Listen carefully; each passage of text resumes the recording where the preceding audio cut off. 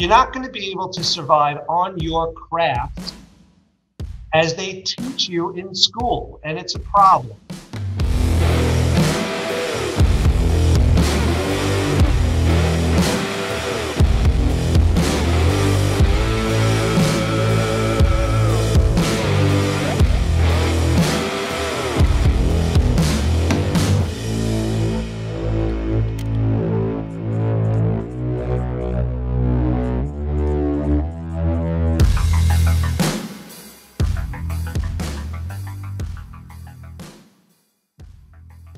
Hello, my digital friends. My name is Sean Black, and welcome to In the Black.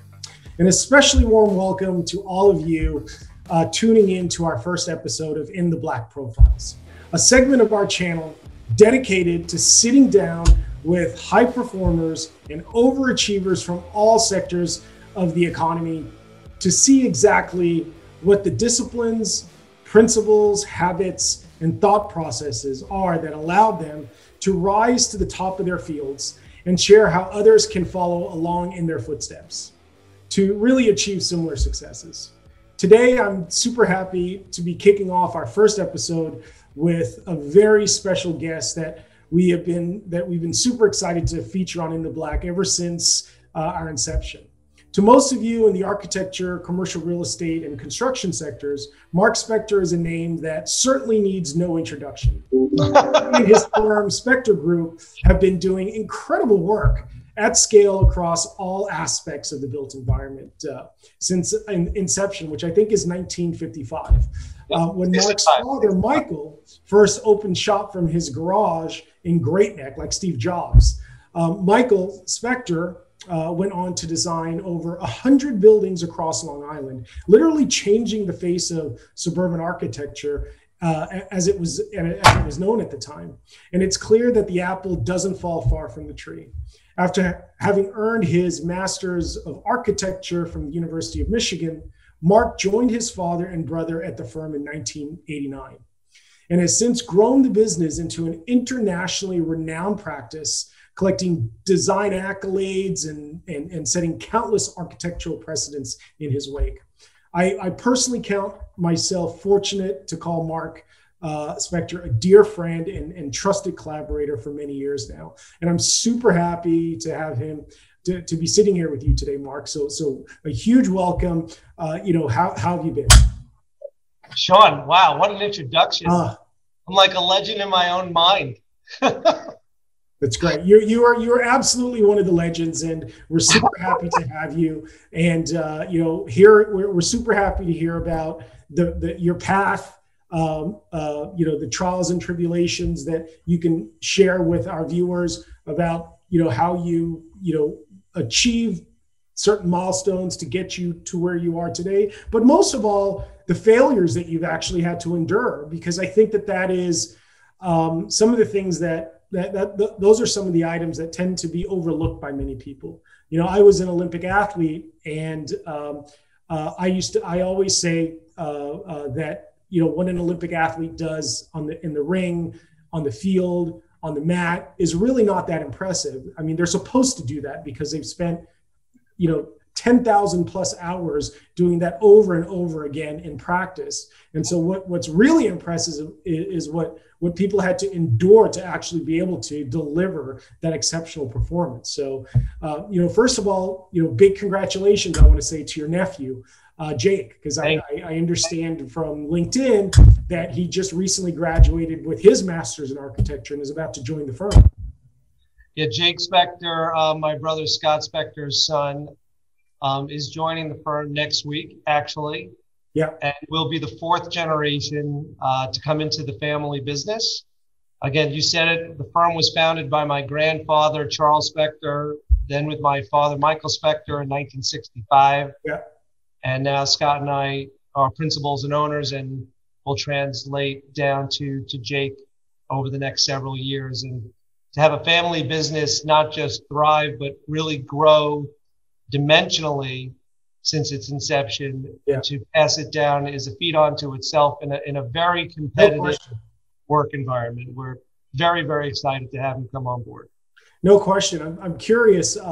Was architecture something that was always a dream for him, or is it something that he gradually developed interest in over time? Because of its close proximity, obviously, with family. So there are nine grandkids to my father, Michael Spector. Okay. One has chosen the path of architecture. Small percentage, but we're happy we have one. Right. And Jake, similar to myself and my brother, showed an interest in it very early on in his high school career. He is a sketch artist, which is a fantastic attribute to being an architect. Not many architects can really sketch beautifully initially.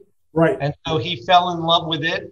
And now that he has a chance to join his father and myself, it's pretty special. I imagine that's an incredibly great skill to have when you can actually draw a sketch live in front of somebody rather than having to go back to a computer program and be confined, to the program parameters. Absolutely. I am not a pure sketch artist, but I keep a sketch pad next to my bed, and I have done so for the last 30 years. Mm-hmm. That is where I realistically ideate a lot of what comes to life here at the Spectorgroup, whether it's a simple 2 or 3 lines or an actual sketch of a layout. It's formulated in my mind, and it has to get on paper immediately, or sometimes I will forget about that. Sure. But what's the most interesting part of that is that a lot of our completed work, if you go back to its origin of thought, is from that one sketch. And so we've kept a record of this now, and obviously we have just books and books of this over the last 30 years. Yeah, that's amazing. But there was a time before, keeping that sketchbook right by your bedside, before that came into focus. Tell us a little bit about Marc Spector, your early childhood, and how it was that, clearly your father had a huge influence.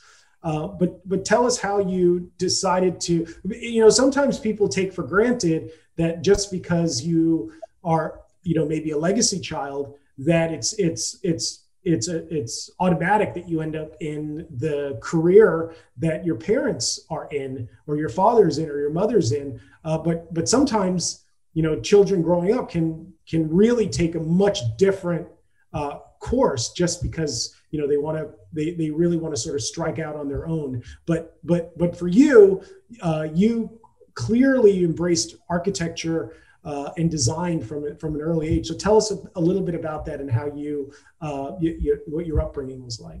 Well, it was really driven by my father and my grandfather. So we really got it from both sides. Mm-hmm. And we lived and breathed design growing up. We would go on the weekends. My father would pile us into the car and we would go visit the dirt.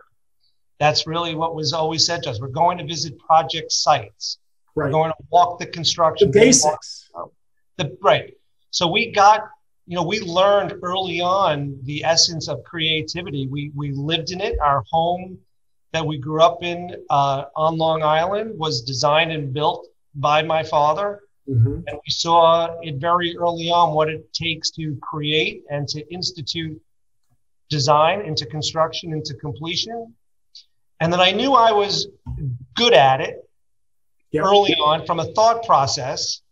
I did well with it in high school, and then knew that that's really what I wanted to do. But empirically, I wasn't sure I just wanted to be an architect. Okay. Because I had a very strong business mind and a desire to be in development as well. But I knew the architecture degree, the core profession of architecture as a professional, was critical. And I needed to have that under my belt and went through the necessary schooling to become a licensed registered architect. Because in theory, as a professional, I could be a sole practitioner if it ever came to bear. I have a license to practice in 26 states, and I could do so whether or not I had the backing of my firm or if it was just myself. And that's a very important item to rely upon from a sustainability standpoint. Yeah, but no question. Good. Keep going. Yep. The schooling of architecture is extremely demanding. And the dropout rate of those that go into it initially, not really knowing the magnitude of the schooling, you really have to have the stomach for it. Yeah. It's like going to law school or to medical school, as it relates to classes and exams, and then to become registered. Right. So it's a very rigorous program, and it kind of vets out who really want to practice and who just aren't cut out for it. Right. But the profession of architecture is now just not limited to practicing architecture. And I lecture at various universities around the country about the best business practices of architecture. And what I'm seeing is that you can use this degree, this profession, this education, and do so many things with it that benefit the profession, that benefit mankind. Right. That I'm seeing more and more of that interest. Yeah, that's amazing. I mean, really, at the end of the day, you're providing housing for people. You're providing spaces where people live, work, pray, play, and sleep. Right. That's really how we phrase it. It touches all aspects of life, no matter what you're doing. And even more so now, returning and emerging from this pandemic, where the architect is now really considered essential in the bouncing forward and the rebirth of business and of life, that people have a whole different perspective of what an architect does and the importance of the profession. Sure. I really appreciate you hearing that and hearing your perspective, and something you said about the rigor really sort of rang true to me. And I think about your early years, and I think about my early years in the real estate. My uncle ran a large commercial real estate service firm in Canada, the largest commercial real estate service firm in Canada, brokerage company. And I had the benefit of being close to him and seeing the business firsthand. And I imagine, I've seen a lot throughout the course of my career, and I understand the difficulty in any profession that requires real professionalism. And I was curious about, some of the professional hardships that you were able to overcome that maybe some of your other younger colleagues had challenges with, and caused them to actually reconsider the profession and maybe no longer be there. What are some of the things that those hardships, those because I imagine as an architect, you must go into your profession like any young kid coming out of college with incredible ideals about the impact you're going to have on the world, and then you get into reality and you start facing some of these obstacles, these obstacles that you have to face pretty seriously. And so what are some of those hardships that you can recall, and how did you address them? You raised some very, very important thoughts, Sean. And again, this is something that I do lecture about, because those that are going through the schooling process, whether you're getting a bachelor's of architecture or a master of architecture, you're not really being educated in the actual business practices of working in a firm and running a firm, if you desire, and making a living at this profession. Yes. If you look at an architecture on the compensation scale as it relates to kids, young adults coming out of college with a law degree or a master's in business degree, and coming out with a master's of architecture, yes, they are not relatable as it relates to salaries coming out of school. I see. So the perception of the architect is not commensurate with its liability or its responsibility as a profession. And I've spent a lot of time educating the community the profession, the business world, about why that is so slanted in the wrong direction. Interesting. And I have come across just a stone wall of it being, look, this is what it is. The market will pay you X coming out of school. Yet we understand the importance of this profession, but it's not, it needs to be changed. It needs to be lobbied. It needs to be improved. So these kids that come out can actually earn a living within this profession and do what they love to do. You're not going to be able to survive on your craft, yes, as they teach you in school, and it's a problem. And so when I lecture about this, it's eye-opening for these kids that are coming out, and they are so grateful that someone is actually telling them exactly what the real world is going to look like once you hit the ground running. Yes. And that alone, if we could break through that and garnish, I would say, the respect that we know the profession demands, again, based on what our responsibility and our liabilities are, it would be a different world. Yes, of course. Of course, yes. So you take on huge liability in terms of what you're absolutely, what you're creating, because if something happens in the future, someone is going to come back and look at you and question the design integrity of the project, of the plans, and you may have missed something. So I think what you're saying is that the magnitude of the responsibility that you are required to take on quite naturally in building structures creates an incredible liability in the future. And the compensation level is not commensurate with that risk that you take on. Not at all. And there's two roads to that. So we have a responsibility and liability to our clients and to the actual physical product that we are designing and documenting that is getting constructed. Yes. Whether it's a home, whether it's an office building, whether it's a hotel, whatever it might be, from the structure itself, we have that liability and responsibility. Okay. But now, forward thinking, it's not just that. We have a complete responsibility now to the health of this planet as it relates to carbon neutrality, net zero energy design, passive design, where we are creating edifices for the long term that have to be completely neutral in its footprint from an environmental standpoint.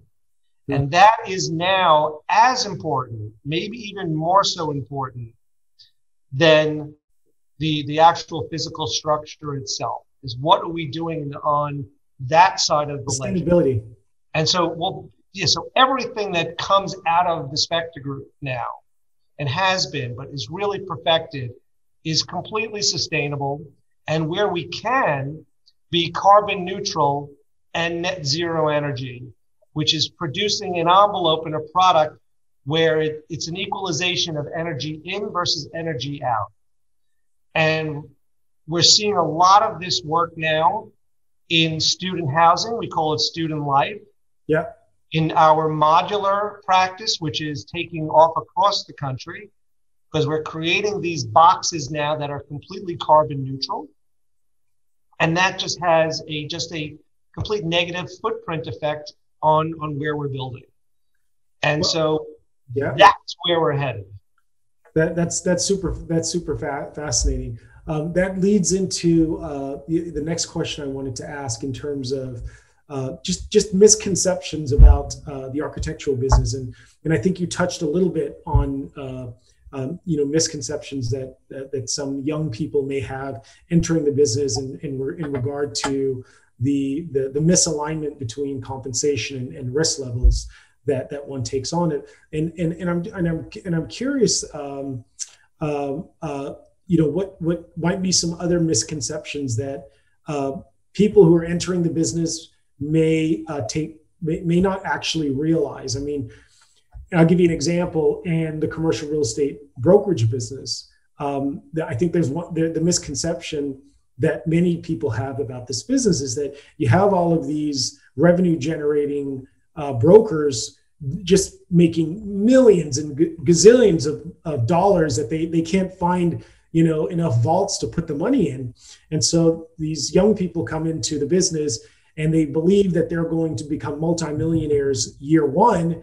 And they're faced with the harsh reality that it is in many ways a grind, and that it's, a 5 to 10 year plan, and that it requires much more of them than what they had initially thought. The complexities of projects requires much more. And I'm curious, and the way that they actually work with colleagues requires so much more. And their understanding of architecture, finance, legal, development, all construction, all of these things need to come together to be able to have a successful commercial real estate brokerage business.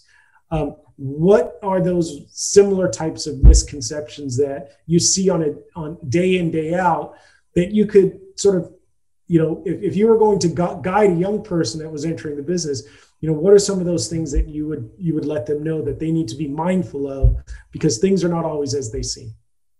So Sean, that's another very good question. So we are all about mentoring at the Spectorgroup. When we hire new team members, we assign them a mentor that is going to spend the time with them, not just to teach them the ropes of working within the culture of the Spectorgroup. And I think we have a very unique culture as it relates to how we work with our teams.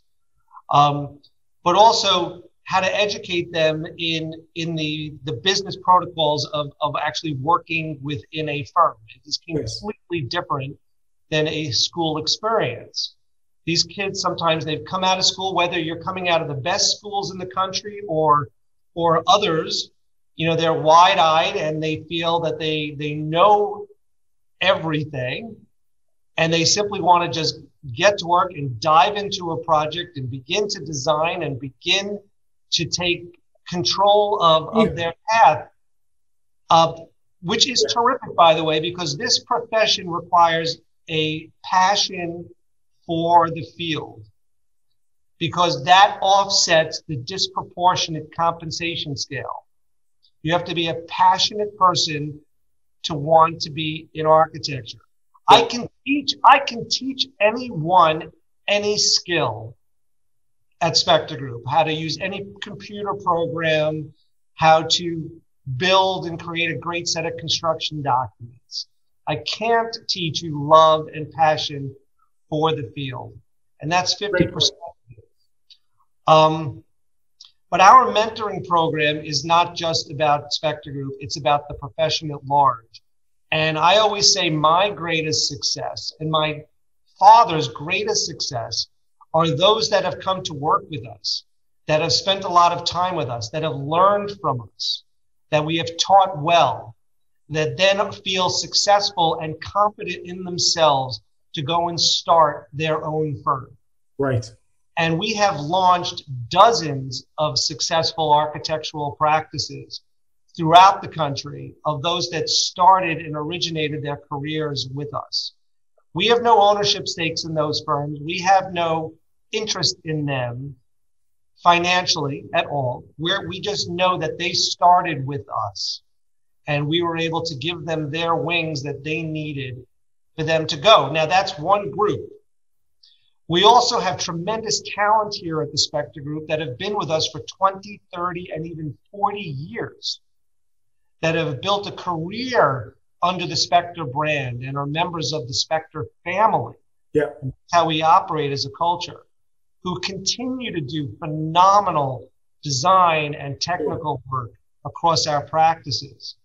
And they are unique. And if you think about what I just said, to have someone other than, let's say, a family member, to stay with one organization, yes, that many years is a testament to our culture, the way we operate, and the value we place on our team members. Yeah, that is.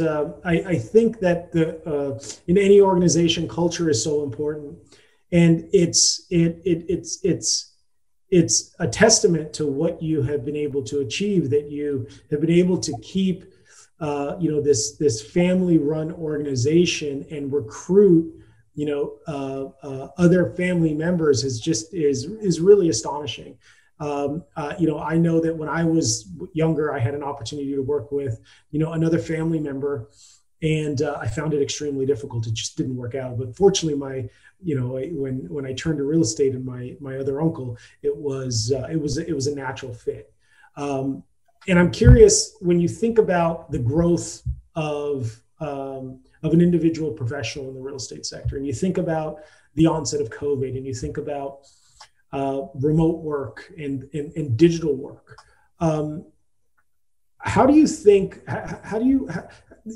say to young people who say, well, I can just work digitally, I can work remotely, I don't need to actually be interacting with you at the office in a physical environment. We can do this remotely.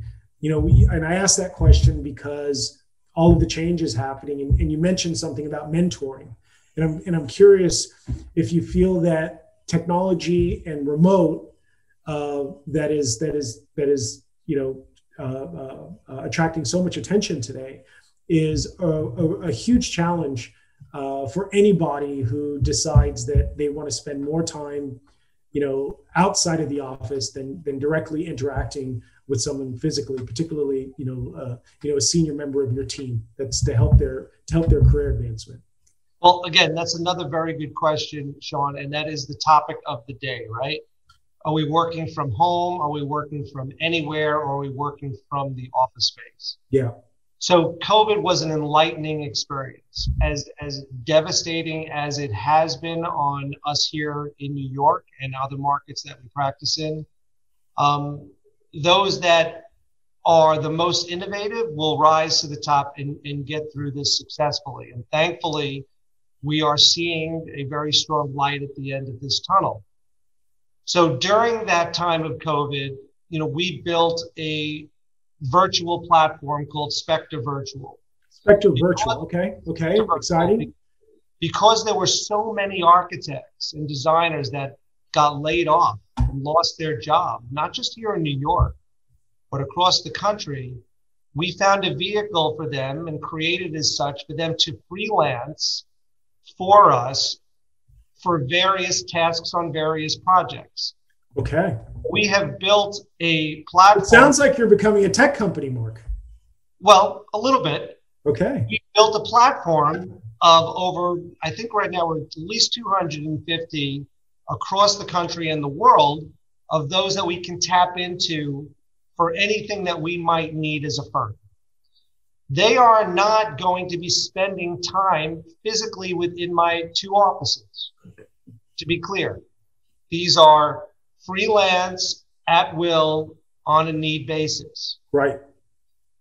And we continue to find and grow that platform. The offices are now 100% back live, period. There is no more work from home or work from anywhere unless under extreme circumstances. Look, we successfully migrated to a seamless remote environment overnight like everyone else did. We have all these technologies at our fingertips. We were able to continue to do our business 100% remote for many, many, many months. Yes. We maintained our culture with our people as best as we could. And we were successful in maintaining all of our staffing levels. We didn't lose one person from a layoff or furlough. And we maintained full staffing levels.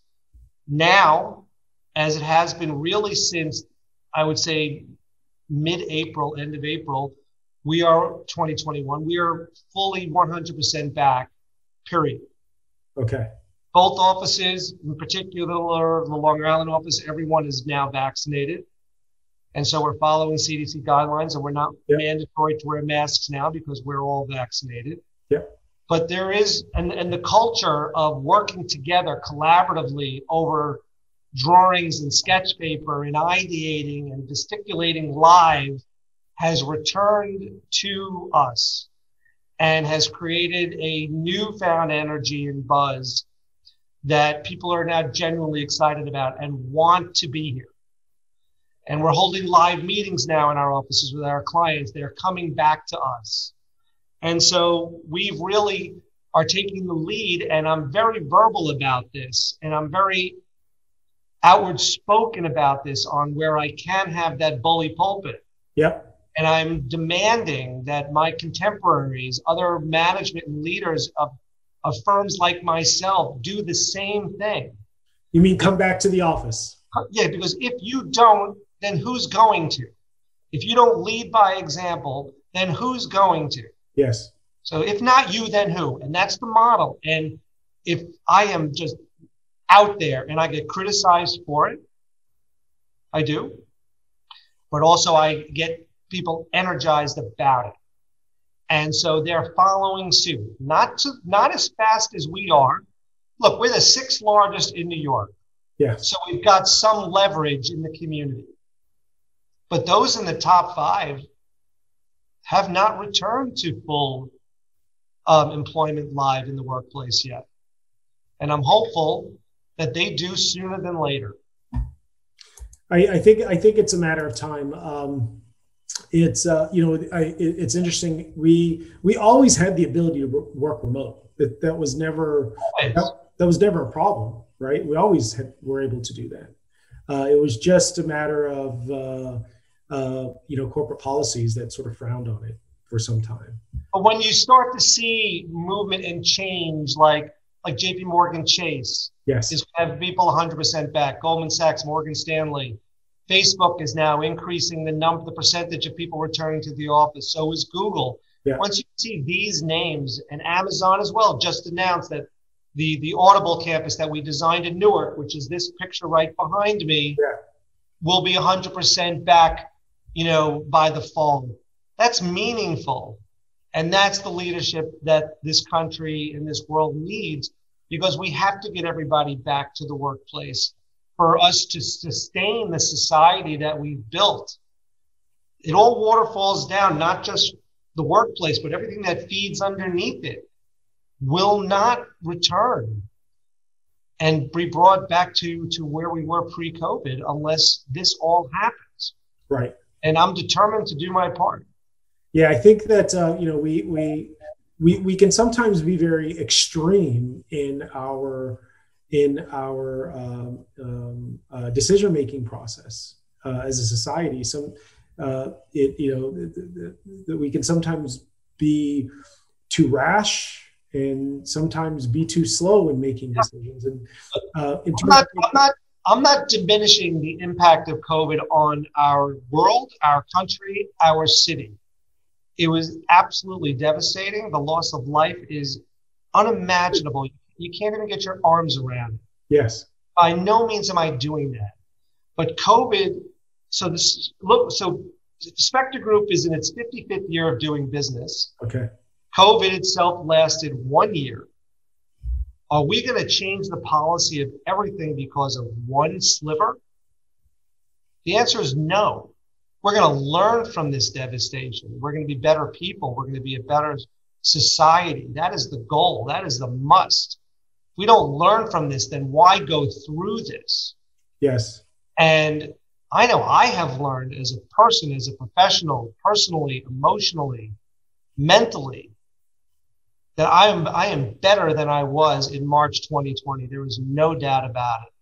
I am thankful, grateful that that those that I love are okay.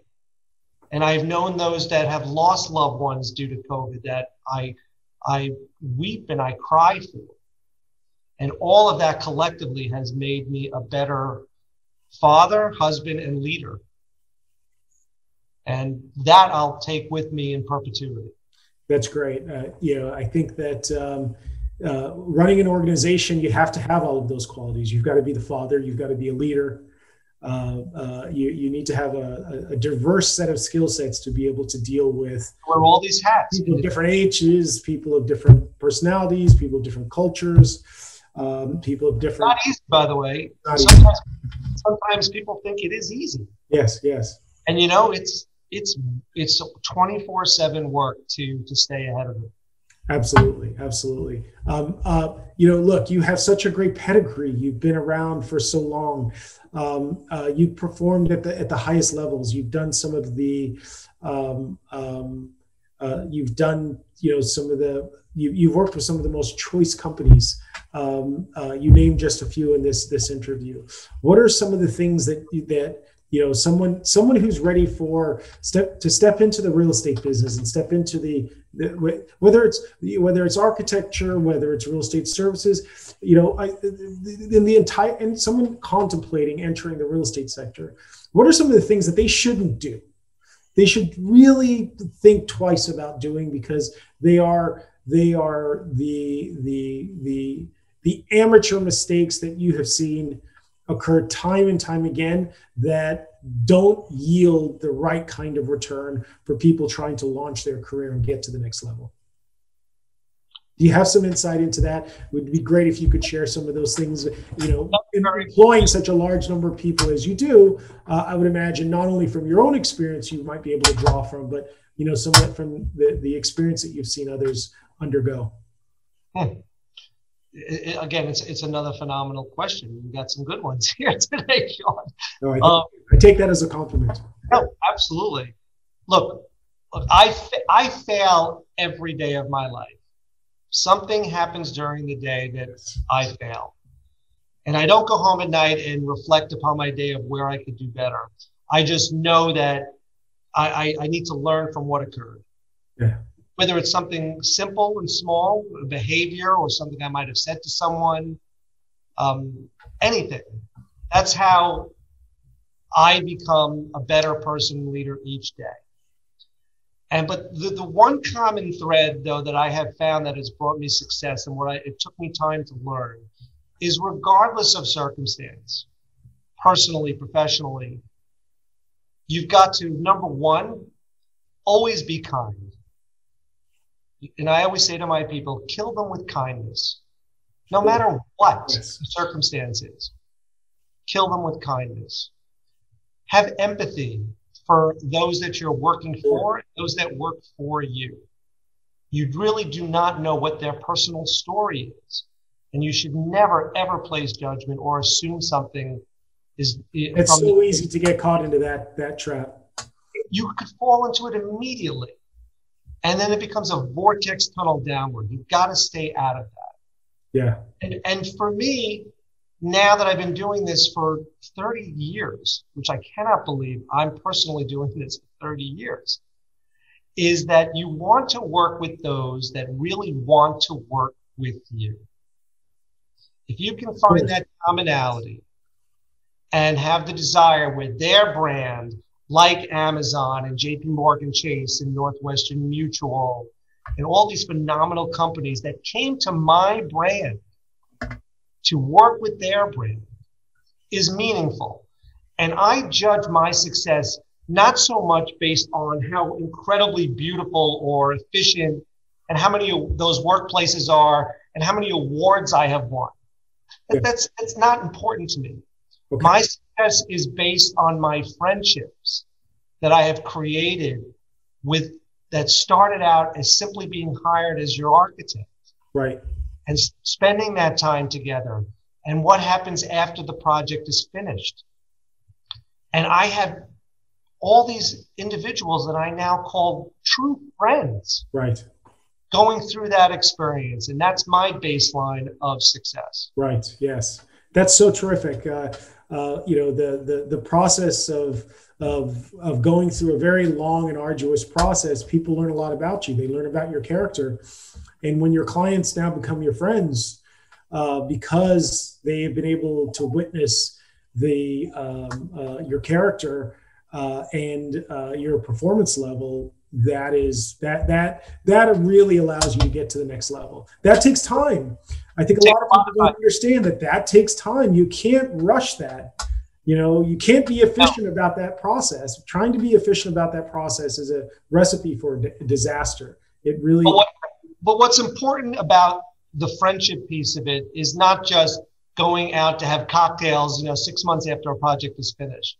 Right. It allows for transparency and true honesty about the success and or failure of a project. And look, not every project that we've done is 100% successful. We learn from those that we had challenges with.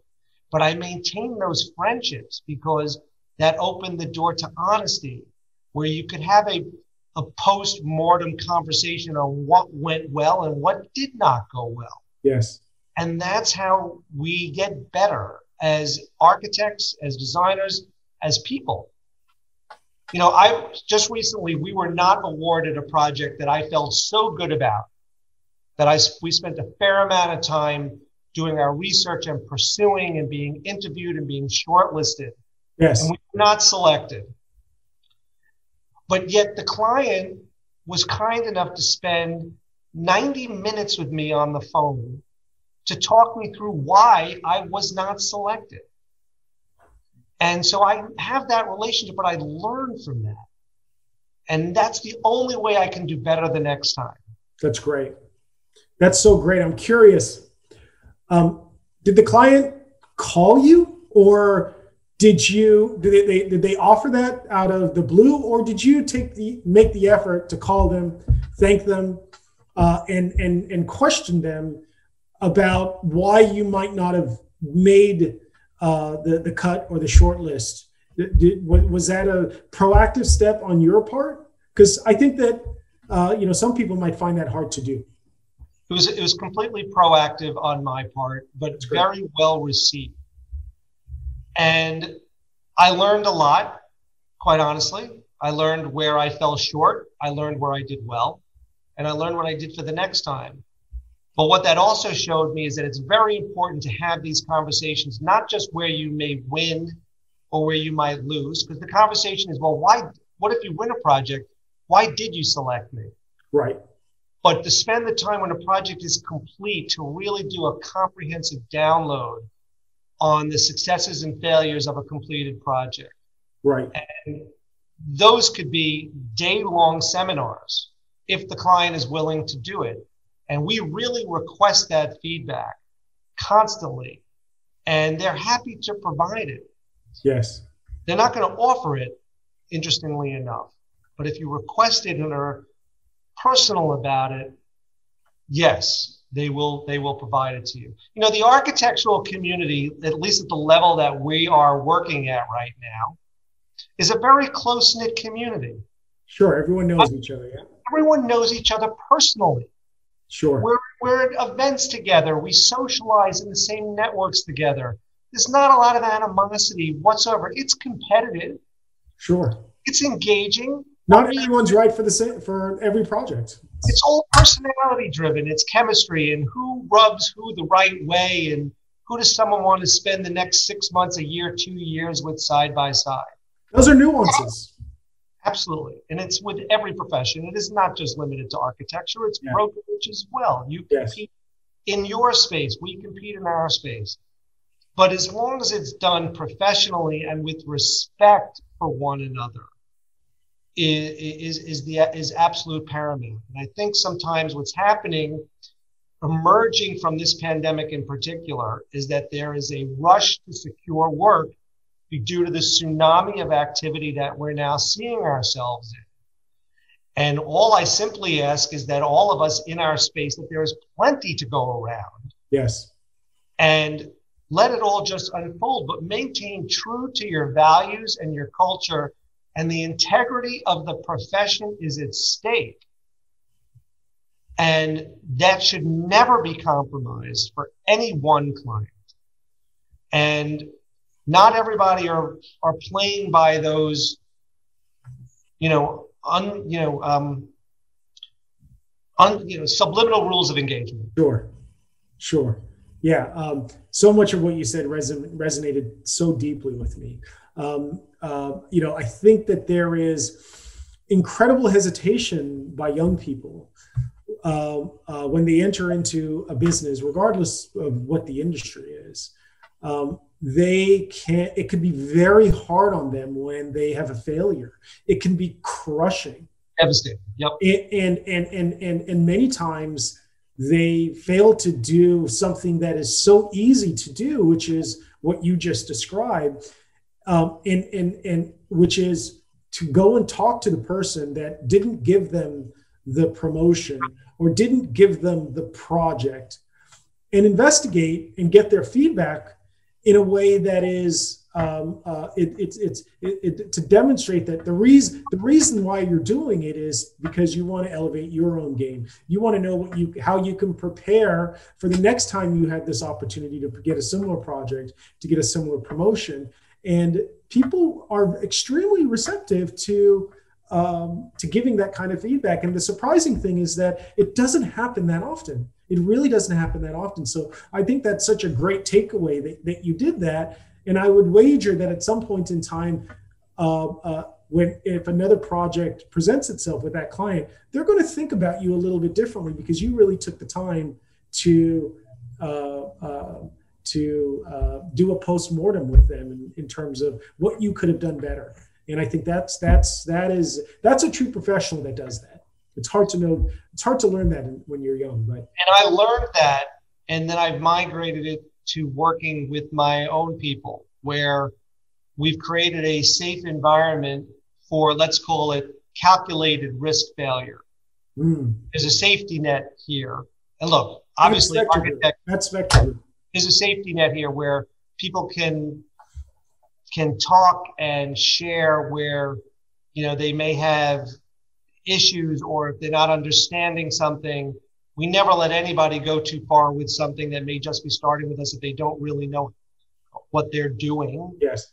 But we also let people fail safely and without putting any project at risk. Obviously, architects, a project can fail, right? It could cause life safety. It could cause problems. So we, thankfully, we don't have issues like that, but we let our team members take risk, calculated risk, and if they fail at it, they learn from it. But it's all done in a safe environment, right? And so, it's all talked through.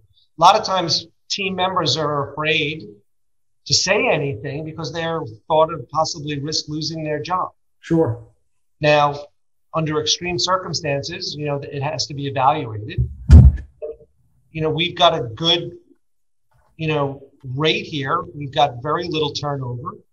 And when people come, they know that they're going to learn, and they know that it's okay to make mistakes. And that's the culture that we've promoted here.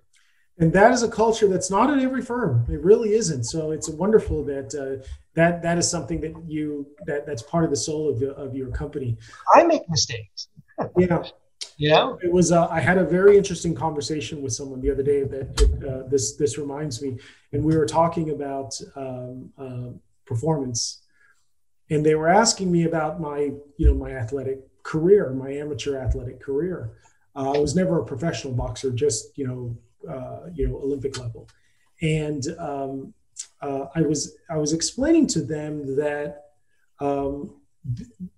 being involved in something that's competitive, that's not professional, right? Where it's not your profession, but where you're competitive when you're maybe younger, or sports, or whatever it is. It was about being competitive, where you can practice and suffer tremendous loss during those practice sessions.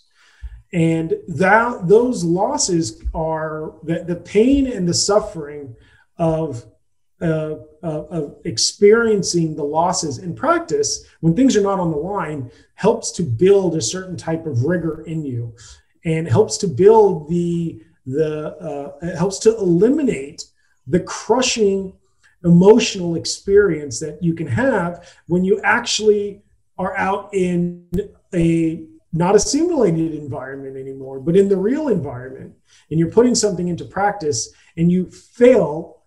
You're not completely crushed. You're not immobilized.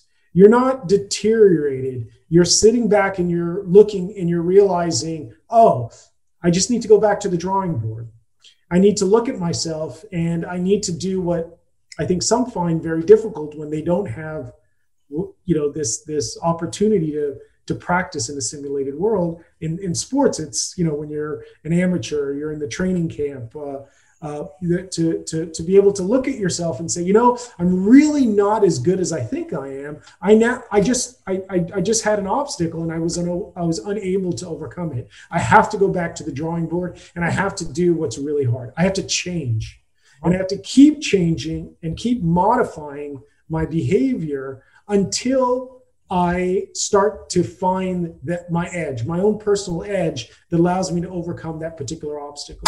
And I think that people who don't have that experience, it can be that much more difficult for them when they're in the business world and they suffer that failure. They just don't know how to deal with failure. And unfortunately, they can sometimes abandon ship, leave the business, switch careers, dramatically, because those failures are really, really tough to deal with. So it's wonderful that you create this safe place that allow people to be able to have those failures in a professional realm, so that they can grow personally and they can learn to overcome those things and just execute better. Look, it applies to your personal life as well. You want to teach your children the exact same philosophy. Yeah. And especially now, kids that are coming out of college that are looking for work and lost a college experience, they're feeling a lot of this failure of themselves. And sure. It's a parent's job to learn, to teach them what they've learned in the business world and carry it over to the personal world. Yes, of course. I have 3 little children myself. And one of the things that I say to my children all the time, they're almost exhausted by it. I say to them, be very careful how you behave. This is my sports background.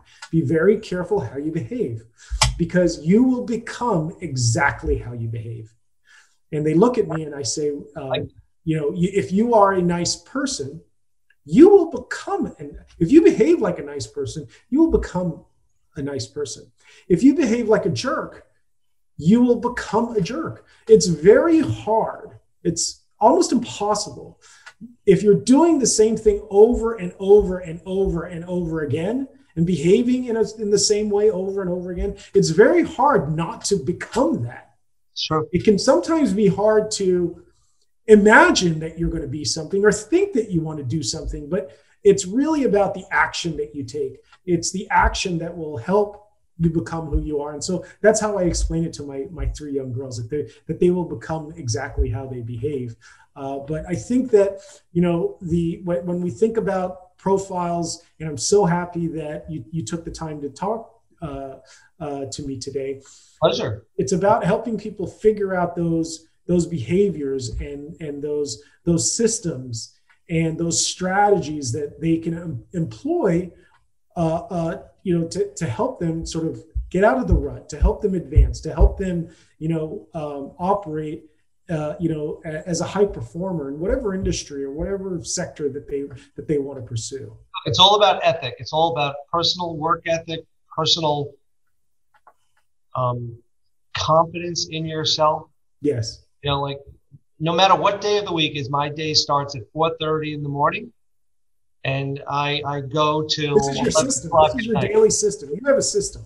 I have a very clear system that I Oh, follow. we'd love to hear that. I'm flexible in what happens during the day, but my morning routine sets the tone for me 7 days a week. Okay. And that is how I'm able to smile and laugh and enjoy my life and bring joy to those that work for me, with me, and my family. So it makes it crazy. Take us through sort of that daily schedule, if you don't mind. That would be really wonderful for everyone listening. Real quick, 4:30 in the morning. I'm up. I naturally wake up. Doesn't matter what day of the week it is. Yep. I spend about 20-25 minutes going through all the overnight emails and correspondences, because we are a global practice and we're working with folks in Australia and in Saudi Arabia and the UAE and Abu Dhabi and Dubai. And so I spend my time, because they're 14 hours plus ahead of us. I get to myself around 5:15, and I spend 75 minutes in full body workout. I have a trainer that is up with me at that hour. Okay. And we work very hard, very, very hard. I finish. I take a tremendous amount of supplements that I put in my body every morning. That has allowed me just to go throughout my day. And I go hard. I don't eat any breakfast. Okay. I have a very small lunch, and I just plow through the day, but I'm very, very effective in and focused on tasks. I multitask, but I'm not doing multitasking. Okay. To be successful, you got to get through one thing at a time, finish it, and then move on. 100%. The distraction is very little. And then by the time I get home in the evening, I'm able to put all that down and convert back to husband and father and spend the time that I need to with my family and those who are living with us still because of the pandemic. And I have grown children, so it's different than the younger kids that you have. And get into bed and do it all over again the next morning. Yeah, it's good. I'm so happy you went through that. I want to ask, when you get up at 4:30, I think that some people need some help with this. You can have a tremendously productive day, and you still have time in the evening for your personal life. But what time do you go to bed? About 11 o'clock. I only need about 4.5 hours of sleep. Okay, that's okay. Okay, I need a little more, but I find, quite honestly, personally, sleeping is overrated. It bores me. Most of the time I sit there, lay there, and I'm just thinking about what I got to do and really when I want to get up. You're up with your notepad by your bedside all night. I'm sure as your mind is processing new ideas constantly. I live by, I'll sleep when I'm dead. Great. That's amazing. Okay, I want to ask you a couple, because I'm super excited. I want to hear there are a couple things I want to ask you before we go, because I don't want to take up too much of your time. I'd love to hear about some of the projects that you're really most excited about. That's number one. Number two is we'd love to hear because I think that you're growing, and so you're probably out there looking for some talent. And so what would you be looking for if anyone's, if there's anyone aspiring that would love to have someone like you as a mentor who loves the organization that you described, what are some of the things that you might be looking for, and how do people get in touch with you?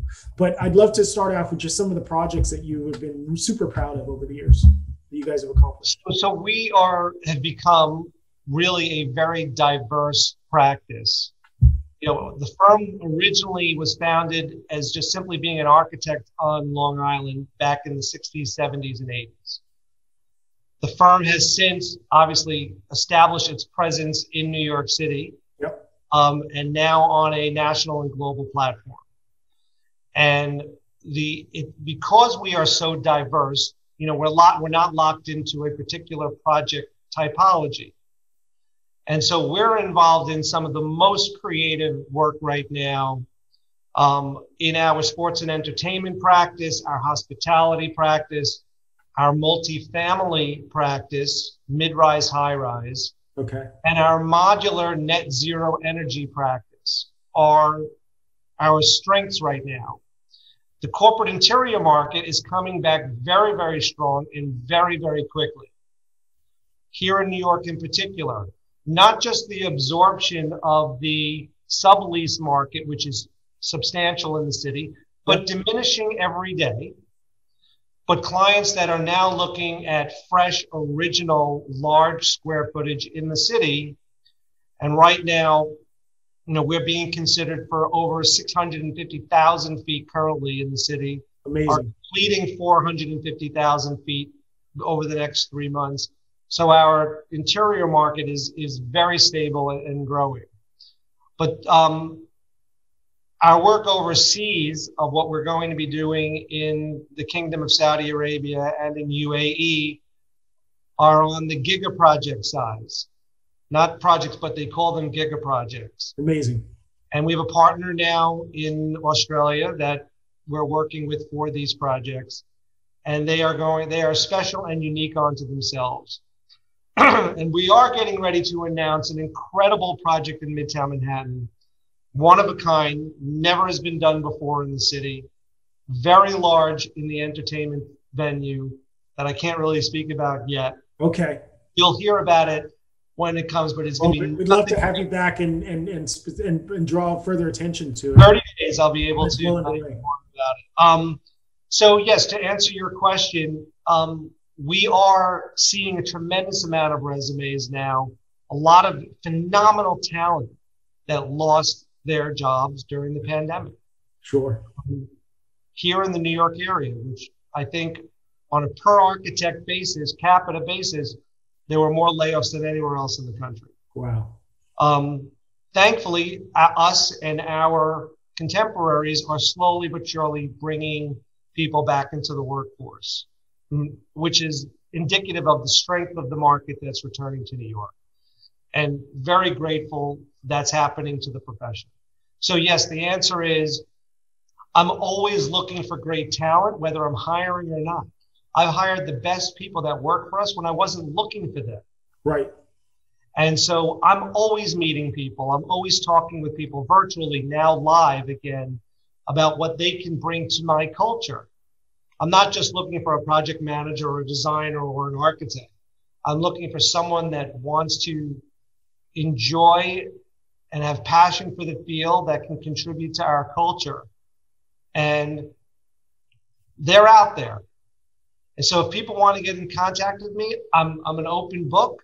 Great. My email address is readily available. Our website has all our information on it, spectorgroup.com. And LinkedIn, my LinkedIn profile, is very easy to communicate with me. That's terrific. Marc, this has been a really great session. I thank you so much for my pleasure. Thank you. It's great. Absolutely great. You look great, by the way. What's that? You look great. Oh, thank you. Thank you. Feeling good. We're all working to get back, to some sense of normalcy, and it's starting to look pretty good. It's really optimistic to hear about all of the great projects that you're working on, and clearly, New York City, the rest of the United States is coming out of a really, really bad place. But recently, I just read, I think it was just 2 or 3 days ago, maybe it was over the weekend actually, that our infection rate is less than 1% in New York City. If you can remember, we were the capital. I mean, we had just an astonishing number of daily deaths, back in March. So, for us to get to, negative 1% in infection rate is really a testament to just how diligently and how hard everyone in the country has been working, from the administration, down to the local. We need to continue to be diligent about it, and just keep an eye out on it and be careful. But I feel great about it. I've taken the term bouncing back. I don't like the word back, so now everything for me is bouncing forward. Bouncing forward, I like that. New York is bouncing forward. We are all bouncing forward. And this will be in the rearview mirror. Right. I love it. I love bouncing back. Moving forward, a constant state of forward motion. Yep.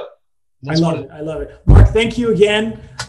It was super happy. I'm super happy to have had you as our very first episode. Super appreciate it. Thank you very much. And thank you for tuning in. I'm Sean Black. I'll see you on the other side. Thanks, Sean. Awesome.